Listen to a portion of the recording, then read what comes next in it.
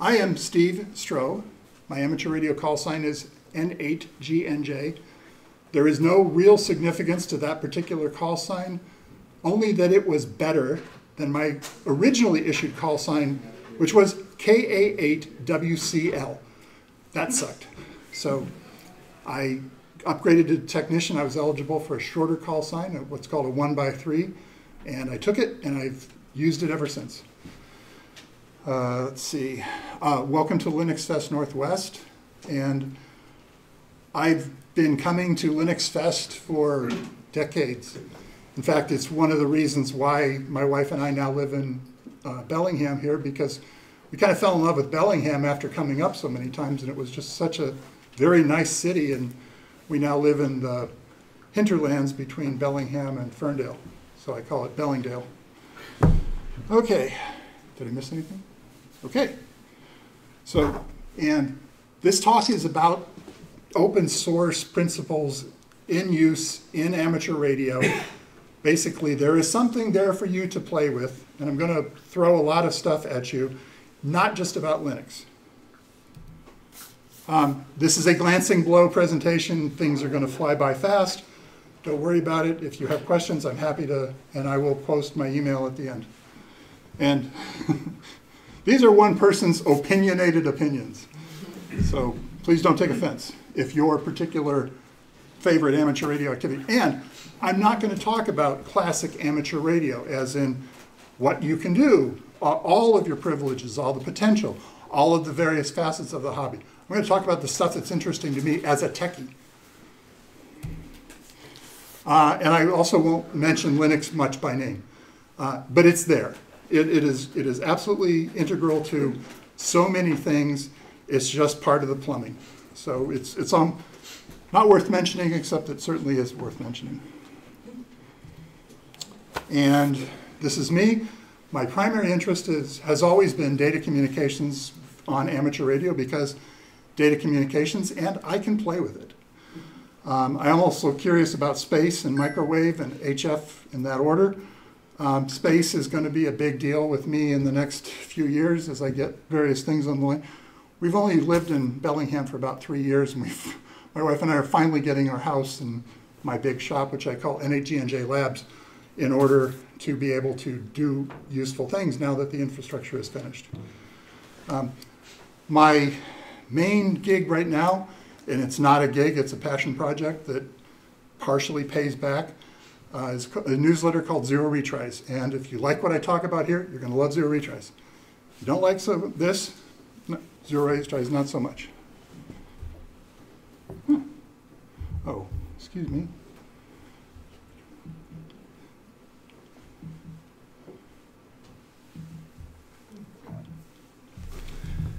Okay, oh, there we go. Okay, now it's centered. Wasn't showing all of the slide. There's one actionable thing that I want you to take away from this talk. Don't call us hammers or hamsters or hammies. We are amateur radio operators or hams. That is my preference in order, but never the other three. It's your only homework. Amateur radio, in my opinion, was the original open source community, because everything got shared. There was no professional, there was no proprietary radio, anything back when amateur radio got started. There was amateur radio before there was licensed radio services. And licensed radio services only started because the Titanic went down and people started jamming the Titanic's transmissions. Something had to be done. Order had to be brought out of chaos. So the Federal Radio Commission was created, which became the FCC, and the rest is history. Just to give you an idea that this talk is going to be a little different, that's an amateur radio. Happens to be, the source is a Raspberry Pi Pico with a little bit of circuitry to clean up the transmission, but it's, as you pointed out, it's vibrating an I/O pin at the right frequency with the right modulation, all being done, and that waveform is determined entirely in software. And it's transmitting useful data, not just a beacon, not just a dumb beacon. This is also an amateur radio. This happens to be a Wi-Fi travel router with firmware that got flashed to use a system called Arden, which I will talk about. This is also an amateur radio because it's software defined, so you can make it do things on amateur radio frequencies, amateur radio modes, everything. This is another amateur radio. This particular one is a packaged transmitter. You literally configure it with your call sign, plug it in, go put it away somewhere, and then you get to watch once a day where it's been heard, literally all over the world, on less than a watt of power because of the power of open source software. This is another one. Now this isn't so much of an open source project, this is a very proprietary product, but you can see how big it is. This guy decided, why do I need to sacrifice the amount of space for a speaker, when you've got Bluetooth? So it uses Bluetooth to communicate, and also does very good data. So it's no surprise for those of you who haven't heard much about amateur radio in the current context of what I'm going to be talking about, because the big org that's supposed to be representing US and promoting US amateur radio isn't exactly hip and happening in the 21st century here. They're kind of stuck in the 20th century, mid-20th century, actually. Publishing magazines. Ooh. Let's see, with some exception, and now there is some exceptions, Hackaday is doing a great job of promoting amateur radio. It's just part of their mix. It's just fantastic. There's a few YouTubers. There's a lot of YouTubers talking about amateur radio. There's a few YouTubers that are talking about what I consider zero retries interesting subjects, which I promote in my newsletter every week. There's the GNU Radio Conference, which also has a very good attendance from hams, and almost always now at least several presentations talking about amateur radio in the context of using GNU Radio. And DEF CON. Ham radio is a very big presence now at DEF CON in the Ham Radio Village, which got spun out of DEF CON into an independent organization. If you like doing Morse code, it's cool, it's interesting, you can still do that. I'm not saying there's anything wrong with the way that amateur radio used to be done. It's just not that interesting to the younger generation. If we don't get more bodies coming in the door, getting licensed, the amateur radio service is just going to go away. Bit of bragging. Ethernet was co-invented by an amateur. Hayes modems were co-invented by an amateur radio operator. And if you're a boater, you live and die by AIS. That was invented by amateur radio. This was a fun quote that I picked up at a conference. So amateur radio has their own satellites, and one of the satellites was going to go into an elliptical orbit where it was going to get behind above the constellation of GPS satellites, and they were going to put a GPS receiver because they could. And they somebody had a contact with the Air Force and went to the Air Force and says, "What's the radiation pattern on the backside of your satellites?" And says, "Can't tell you that. That's classified. But we would really love it if you would share your data with us afterwards." Because they didn't know either. This is another fun one, picked up at a conference. Microsoft, when they were thinking about creating MSN as a dial-up modem pool back in the day, they didn't think TCP/IP would work because 1200 baud modems are too slow. And a ham in the room, literally in the room, piped up and said, "I do 1200 baud TCP/IP all day on my ham radio station. We can do it with modems." I can tell you something cool about me in amateur radio is that I got my first sysadmin, netadmin job at Boeing because I knew TCP/IP. I only knew TCP/IP because I was an amateur radio operator. I could be playing with it long before the internet was a thing for consumer access. Amateur radio in space, boy do we do space. We're well over 100 total satellites that have gone into orbit exclusively or in part, having amateur radio payloads.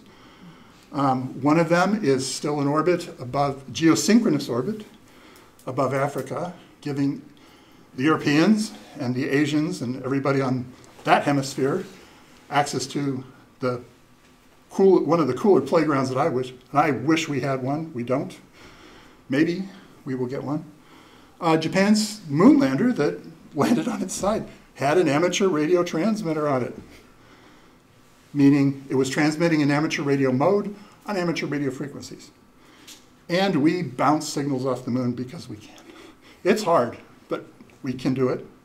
The way we used to do it is we would put up these enormous antennas with like 20 circularly polarized antennas on one axis and a kilowatt of power, 1,000 watts of power on VHF and UHF, and just blast as far as we could. And we had to have these receivers. One of our more eccentric and talented folks would, when he wanted to work moon bounce, he would go top up his liquid oxygen supply so he could cool down his preamplifier so he would be more sensitive. True story. What do we do? This is what the FCC says we do. These are the current regulations. The two that leap out are voluntary non-commercial communication service, particularly regarding emergency communications, and international goodwill. The other three, B, C, and D, we'll talk about that in a second. So MCOM, for served agencies like the Red Cross, like cities, counties, etc., that's going away for amateur radio. We're getting older. We tend to show up with portable radios or mobile radios, and they want internet. They want their normal services, in an emergency situation. And now they can. FirstNet is hardened cellular service through AT&T, through a government contract. This is true hardened services with true priority, unlike past attempts at providing emergency. Iridium satellite, you might have heard of, they have a fantastic new constellation. Iridium's just blinking amazing. And of course, the new kid on the block, Starlink, is just stealing everything in sight. And you roll in, you turn it on. When I bought my Starlink 2 years ago now, it had a motor, azimuth elevation motor, that tuned itself to the right position in the sky. The new ones don't even have motors. You just point. It moves itself. But that's the older one. The new ones don't have that. Yeah, ours is. Well, no, Kim, I'm sorry. Ours has got a heater and it melts the snow when it snows. Yes, and cats love it. Yeah. Of course, the cat's sterile afterwards. But yeah, we have a cat. We have new cats now that we never had before because they love the Starlink. So anyway, Starlink is MCOM of this era, and it's broadband. Enough said. I should have put the. I did a test last year concurrent with what's called Amateur Radio Field Day. I called it Meadow Day because I didn't want it confused that there was anything about amateur radio about it. I picked up my Starlink system, put it in the middle of my yard, put a solar panel on, battery bank, laptop, headset, etc. And I did video calls all over the U.S. over the course of 3 hours in what I would consider emergency conditions. I wasn't dependent on any commercial power. We're all solar too. Everything. Yeah. So, it just works. In that international goodwill thing, we used to be the only way that a person from the USSR and a person from the US could communicate directly without negotiating with the government, pre-agreed. You couldn't call USSR on the phone unless you were like a business or you had a agreement in place with the US government. Now, we've got the internet, international goodwill at scale. These are the three things that I agree with the FCC that we are doing. We are advancing the state of the radio art. One of the ways that we are advancing the state of the radio art is we're innovating in a space that commercial folks left behind long ago. the VHF, UHF bands with narrow channels. We're doing amazing stuff there. We're doing stuff that the commercial guys can't do because we're doing things like we're, slaving a fairly powerful computer to a radio, and nobody's going to do that, but we've got power to burn. It's just sitting there, so why not use it? Advancing skills, I'll talk more about that, and expanding the existing reservoir of trained operators, technicians, and electronically. Not what we used to do, but what we can do now. And I'll talk more about that in a second. We experiment, and we learn. We build. We can build our own stuff, including stuff from scratch that doesn't exist anywhere else. And learn. We can communicate and share ideas and learn. And we have fun and learn some more. Picking up on a theme here. Okay. Software-defined radio has changed everything. It basically nuked the way we used to do things, except for the very, very low end where people like making really minimal radios. That's still a thing. These are some of the technologies that just changed everything, and these aren't all of them. Did I put? Yeah, powerful, cheap computers. Yep, that was the big one.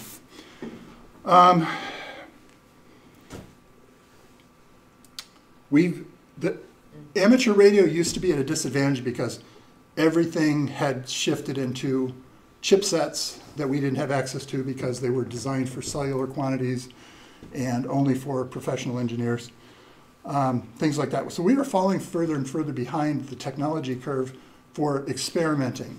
You could still buy cool radios, but you couldn't make your own. But once we got into the software domain, we caught up because we have lots of guys with software expertise in amateur radio. And a lot of times when amateur radio manufacturers say that they're using software-defined radio, they mean we're able to do this cheaper using a fast computer, software, and some fast I/O than designing the actual physical components. But we're not going to let you guys dink with it. We sell you a radio with fixed function. We call it SDR, but it's not really. There are many, many open source projects in amateur radio, and I'm just going to blur through these. So if there's one that you think is really cool, ask. One of the first, especially, was K9QNet and NOS. This was not the first TCP/IP stack for DOS, but it was the first free one. And it was absolutely the first open source one. So Phil published, Phil built, Phil got tired of proselytizing, evangelizing the values of TCP/IP in amateur radio. Everybody said, yeah. And Phil said, all right, fine, I'll do it. So Phil sat down and wrote. Phil was an early employee at Qualcomm. He's responsible, essentially, for having the internet in your phone. I'm not joking. I can explain more about that if you like. And so he wrote this stack, this TCP/IP stack for DOS, and he put some drivers into it that worked with amateur radio hardware. And and we used it here in the Seattle area. We built a network consisting of 5 repeaters that all ran TCP/IP at 1200 and 9600 bits per second. And NOS predated Linux. And it worked. It worked fantastically. This is the stuff that I learned on to get my job at Boeing. Linux from early, because hams were there, had AX.25 drivers, and AX.25 is the most common protocol in use for amateur radio data communications. It is a complete network stack, just doesn't have anything to do with TCP/IP. So the cool thing about that was that we could, the Linux folks, could start using their usual mail utilities and web browsers, et cetera, on amateur radio systems with no apologies. AX.25 devices were first-class citizens within Linux. Codec 2 is a coder decoder, basically a voice digitization system. There are hundreds of different approaches on how to do that, and every blinking one of them got patented. And in the early days of the digital transformation into the cellular network, every conceivable approach. Amateur radio actually commissioned a study. There were no chinks in the armor. It was all patented. So, but if you wait, 17 years later, patents run out. And we get better processors. So we now have our own codec called Codec 2, which is optimized for all the things that we do with amateur radio, including our HF bands. More detail. And best of all, it's available as software for you to do whatever you want instead of having to work around embedding a chip, which is actually a digital signal processor, which is running, wait for it, software, but it's proprietary, and you can only use that company's proprietary software by embedding a chip. Let's see. So Codec 2 is used for digital voice on the HF bands through a system called FreeDV, and it's used on the amateur radio VHF UHF bands on a system called M17. And both of these projects are very, very open source, very active, very well maintained, and constantly evolving. Packet radio. Yep. Have you got any info on where one can find out about that? I'm going to publish these slides, and I'm going to publish, and I'm going to put hyperlinks in all of them. I just did not have time to put all the hyperlinks in.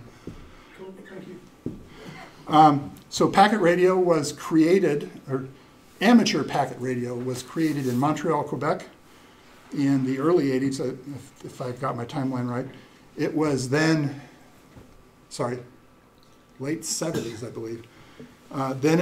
Then the progress moved over to Vancouver, our buddies up north, and they really got it done. They created what was called then TNC, Terminal Node Controller, because everybody had dumb terminals, so you needed to put the intelligence in the modem instead of because you didn't have it on the desktop. But they were a small group, very good hardware for the time. And then a group in Tucson, Arizona called TAPR, which originally stood for Tucson Amateur Packet Radio. Now that's not applicable. They're not in Tucson anymore, and they don't do packet radio, so they just call themselves TAPR. They popularized packet radio and amateur radio by creating a device called the TNC1 and then the TNC2. And the story goes that when they opened on a Monday morning, the Tucson telephone switch crashed. There was so much incoming traffic. They couldn't accommodate it. And it was because of the TNC2. That's the story I've been told. As part of the development, they did the AX25 packet radio specification, and they licensed the entire design for the TNC2. They made several runs of it.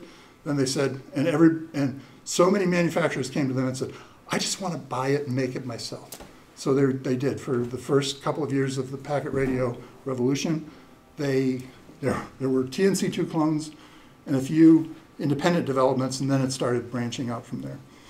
And the big claim to fame for TAPR that you might not otherwise know about them if you aren't involved in amateur radio is they created what's called the TAPR Open Hardware License. It was the first open source license applied to hardware that I'm aware of. So software-defined radio, it's basically a big A to D converter and a D to A converter that has enough bandwidth to be able to attach an antenna to it. What comes in, digitized, sent to the computer, and everything else is software. It's a little more complicated coming out. The software designs the waveform, spits it out to the digital to analog converter, varying waveforms, and then it has to get filtered because digital systems create spurious signals in addition to the one you intend. It's just an artifact of doing it digitally. So you got to filter that out a little bit. And then you got to boost the power a bit. But otherwise, it's that simple, conceptually. Software-defined receivers are easy now. Those are just chipsets that are off the shelf. Software-defined transceivers are a little harder, but still pretty easy. Software-defined transceivers from HF are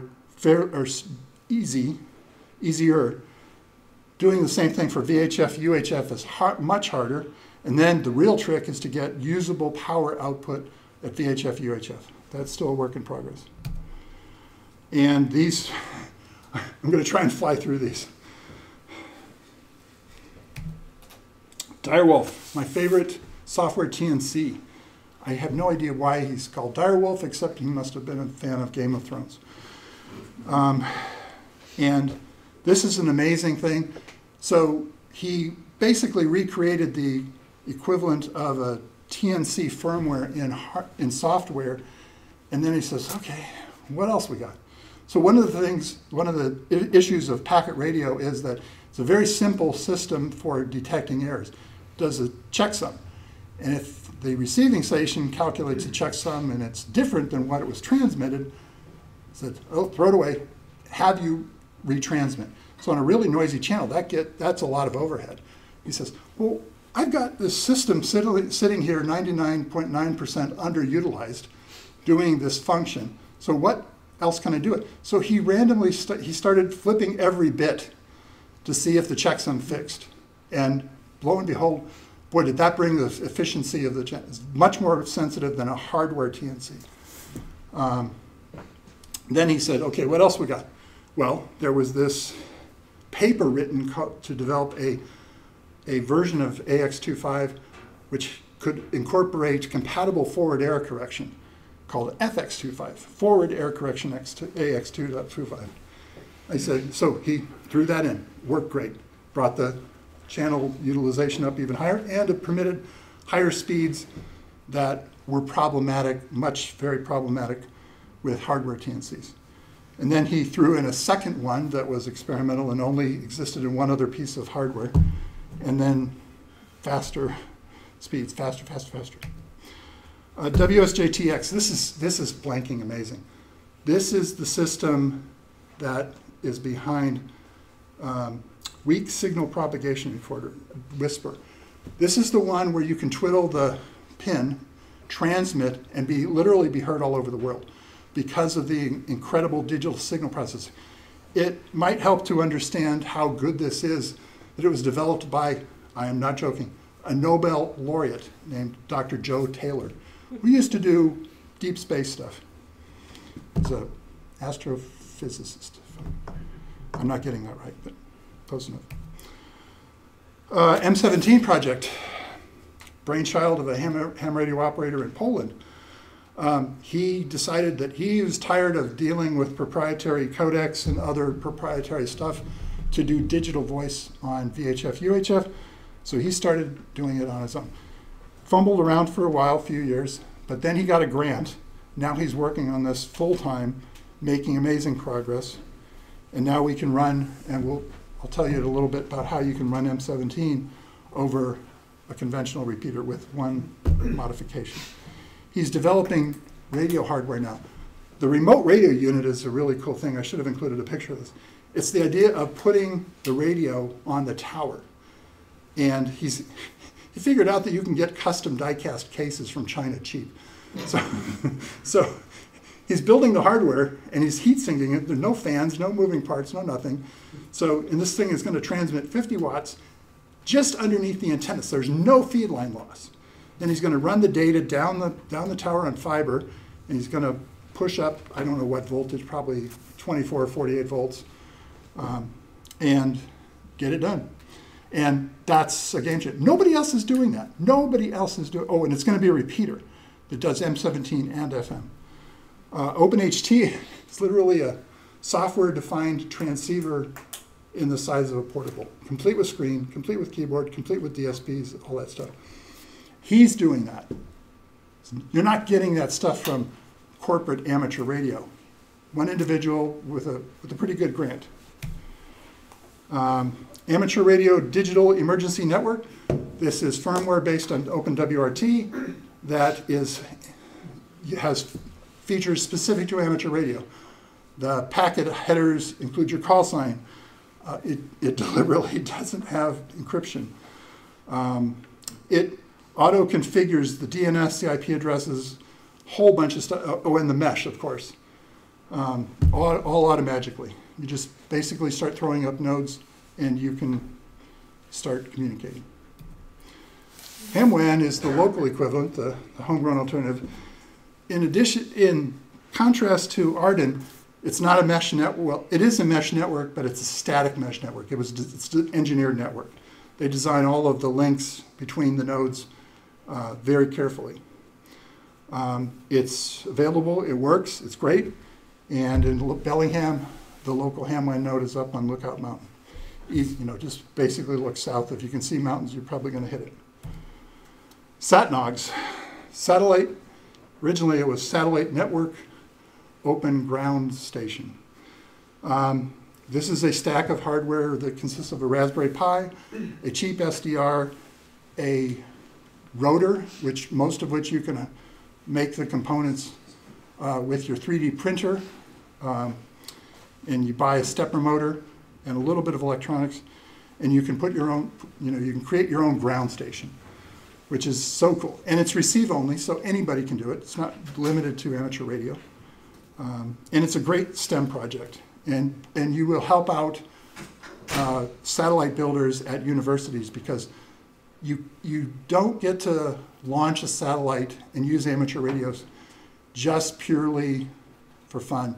You have to do some useful science. That qualifies you for the cheap launches on SpaceX and NASA. So, some of these research satellites literally get thrown out the door of the space station. They're only about this big, and then they're in orbit. DigiPi is based on a Raspberry Pi 02W. It's designed to kind of sit in the corner and do its thing all by itself. It connects to your radio, but you don't have to put the radio on a desk, put the computer on a desk next to the radio, etc. This is all one little unit, easily within my hand.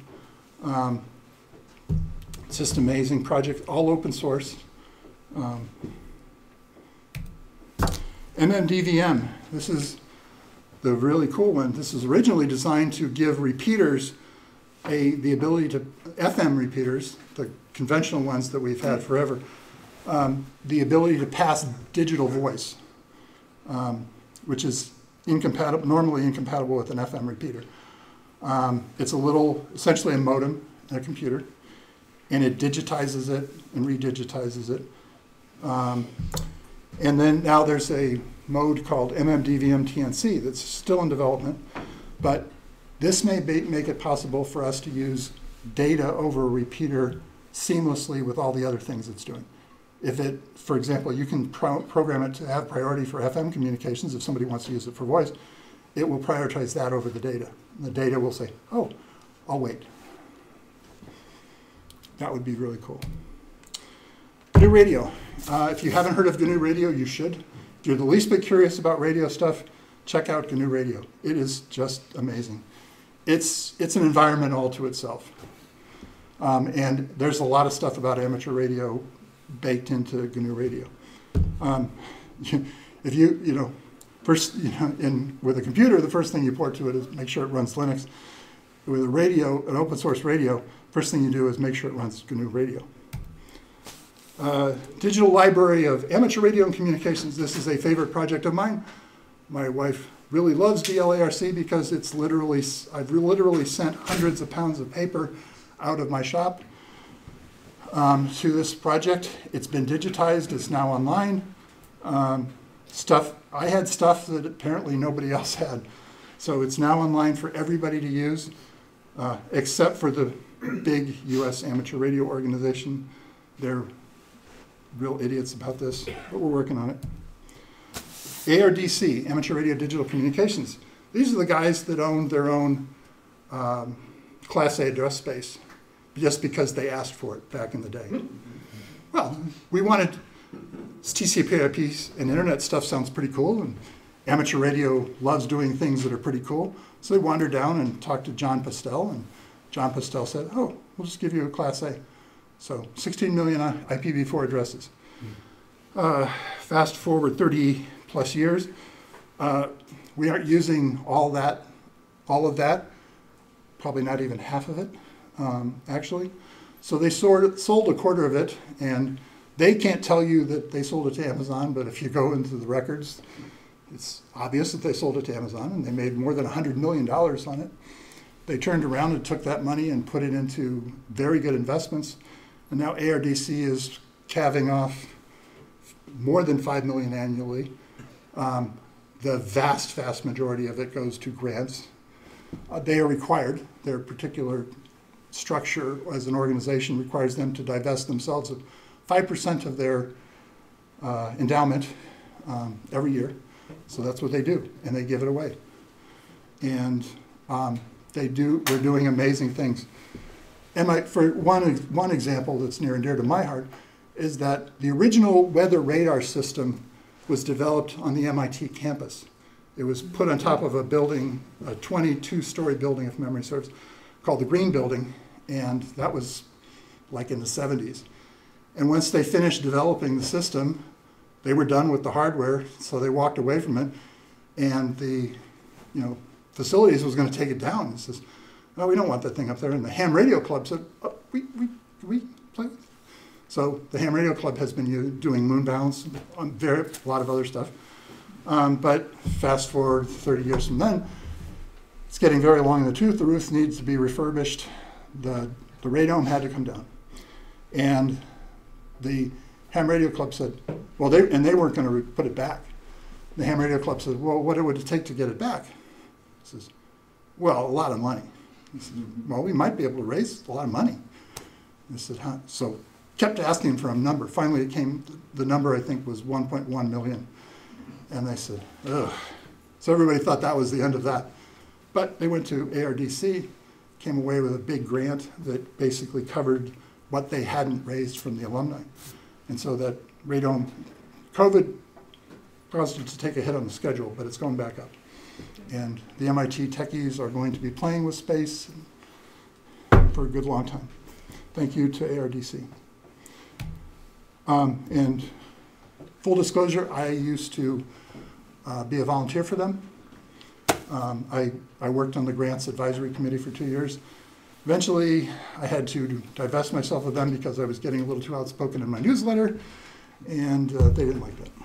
So we decided to part amicably, and I have the utmost respect for them. They're doing fantastic work.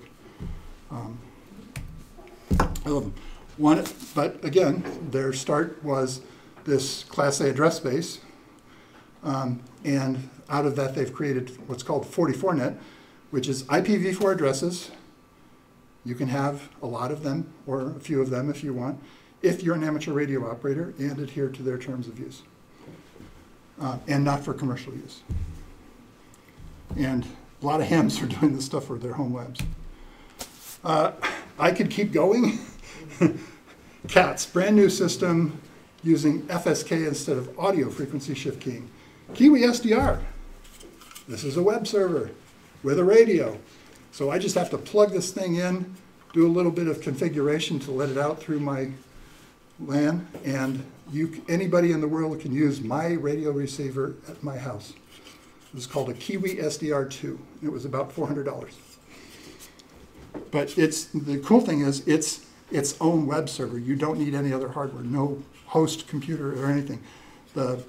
There's this and the browser on the other end. That's the system. Oh, and of course the aggregation gateway if you choose to share yours as part of the group. HamSci, these guys are amazing. Based out of University of Scranton, they're doing amazing stuff. They're getting students involved in actual science using amateur radio. Balloon tracking, we have the largest network of position receivers. Well, at least here in the US, everybody's listening to 145.33 for anybody who chooses to beacon their position. Okay, now we get to the meat of it. What's in it for you? Why do you care? Why should you care? It's literally, getting an amateur radio license is literally, and I don't mean that figuratively, I mean it literally. It's a license to experiment with radio technology in ways that you can't do any other way, short of working for big-ass corp, getting special temporary authority from the FCC. They've got to do that. They've got to put a lawyer in the middle of that. We just do it because we are amateur radio operators. We don't have a profit motive. We're just in it for the fun and the experimentation and the knowledge.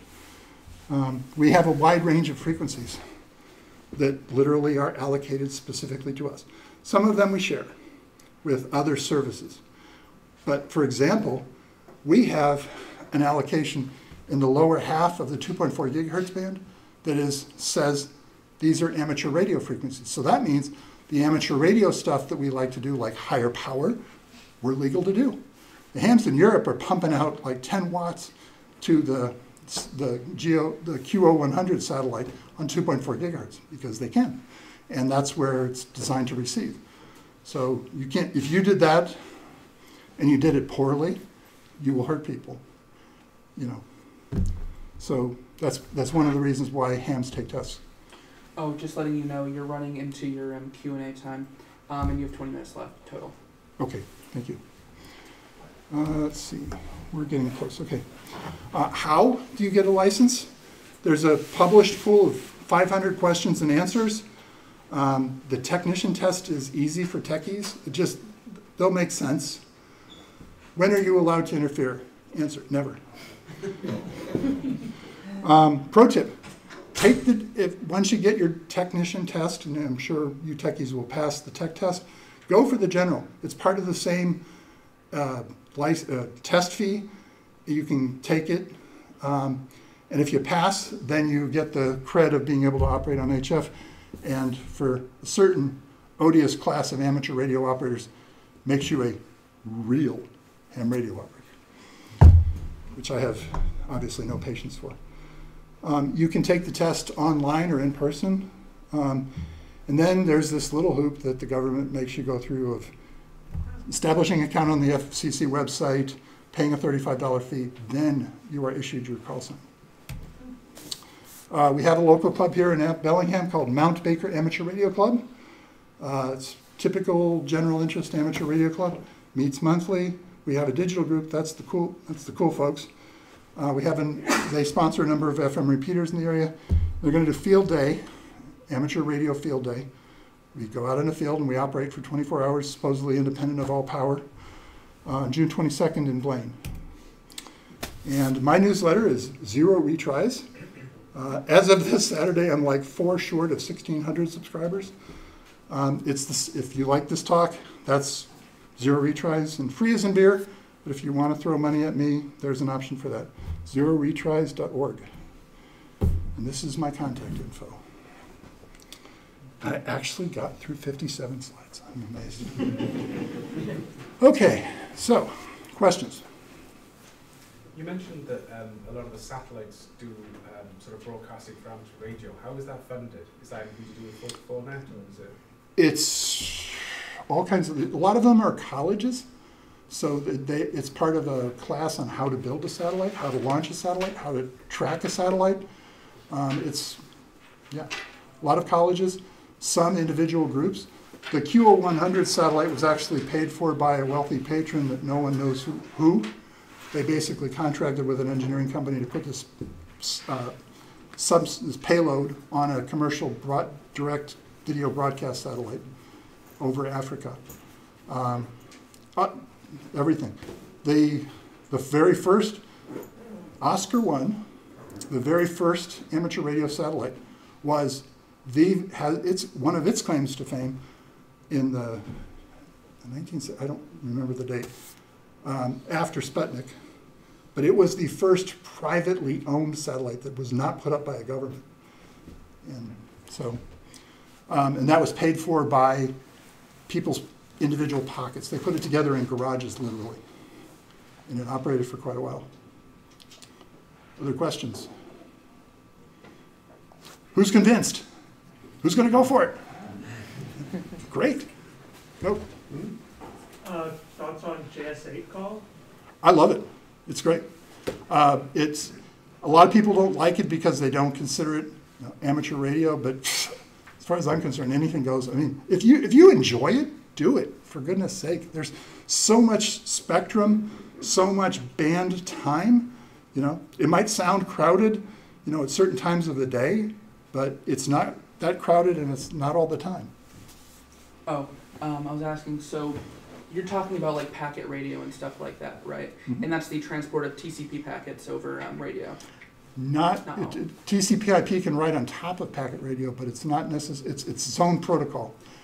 What I was kind of trying to clunkily ask is a lot of modern web standards use like security built in. What do you feel about encryption when it comes to radio? I know you can't do it, but what do you feel about that?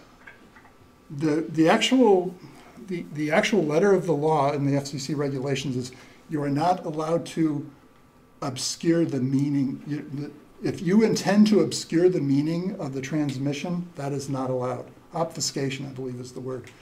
So as far as I'm concerned, if you're not trying to do that, and it just happens to be that you're talking to a website that there's no other way to access except using a secure protocol, then go for it. I am an advocate of ask for forgiveness rather than permission. Seriously. So that's exactly what happens on HamWAN all the time. HamWAN, the links literally are not the point-to-point links. They disable the encryption on the link, but they're not restricting you from going out onto the big open internet, accessing a website, and returning the results if it happens to be HTTPS or secure shell or whatever. Sorry, son. What about stuff like LoRaWAN and all that stuff? Oh, well, that is so cool. Well, I couldn't quite get as an amateur radio operator, I couldn't quite get my head around the attraction of that versus getting amateur radio. And then one commenter on a podcast said, hey, I set up a LoRaWAN is a service, paid service. If you don't pay them, you don't get to use the LoRaWAN. Well, there was some sort of amateur. No, that's called Meshtastic, is the popular one now. That rides on top of LoRa. LoRa is a very robust spread spectrum protocol put out by a company whose name is escaping me right now. Works great, and it's used for internet. It was originally developed for Internet of Things. Now it's becoming very popular from an app called Meshtastic, and it's basically forming up these. It's basically a distributed radio chat server, and for my purpose, I'm gonna get on it and participate because it's a gateway drug to amateur radio. So yeah, I'm gonna play. And then of course that leads to IoT. I mean, the thing is, we've been doing IoT. IoT was part of what's called APRS, Automatic Packet Reporting System. And they've always had telemetry. There are people whose APRS station just transmits their weather station data into the grid. So. I'm kind of curious, like, are there any common carriers? What kind of, you mentioned like weather station, what kind of data do people normally send over amateur radio? You get like who we can talk to? Like, when we're talking about the moon, what do you normally say off the moon? That is you don't have conversations via the moon because it is so daunting. It is so much work to get get a signal back, because basically it's going, tens of thousands of miles, and then it's hitting basically a big ball of absorbent rock. So getting a reflection back off of it is really hard, especially something coherent. Now, it's easy to just send a radar pulse to it, and just sense the raw energy coming back. But getting something coherent, that's an amazing trick. You use it to store data.